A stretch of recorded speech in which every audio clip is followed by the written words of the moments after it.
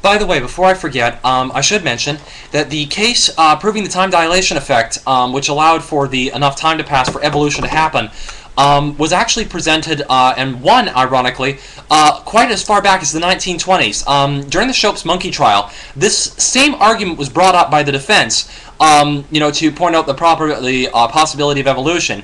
It lost, as a result, during the trial, it lost the prosecution popularity with the public, and as a result, the prosecution in the case had to resort to a technicality in order to be able to win against Mr. Shopes for teaching evolution in Tennessee. So, I believe that pretty well covers it.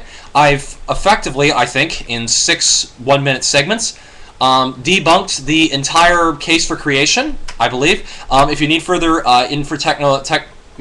technical details or information, you can go search it online. There's plenty of sources. If you need me to point you to a few, I may. Okay. Hope you enjoyed.